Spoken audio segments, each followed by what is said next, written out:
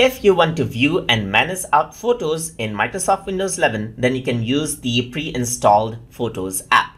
So to access Photos app, first of all, I'm going to go around into the Start menu and I'm going to type in Photos, and here you can see Photos app icon pops up. So if I were to click over here, the Photos app opens up. So I can maximize this to just fill up the screen. So over here you can see that there are different collections, and if there are photos stored in your picture folder or so forth, then it'll be displayed right here.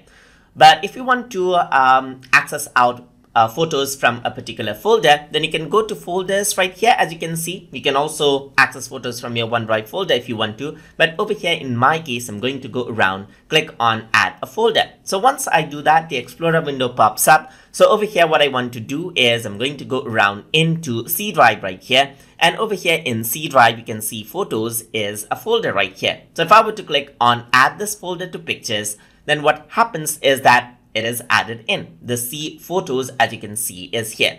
So if I were to go around right here now, all of the pictures from that folder will be displayed out right here. And if you want to view these photos, you can simply click on it and the photos are viewable, as you can see right here.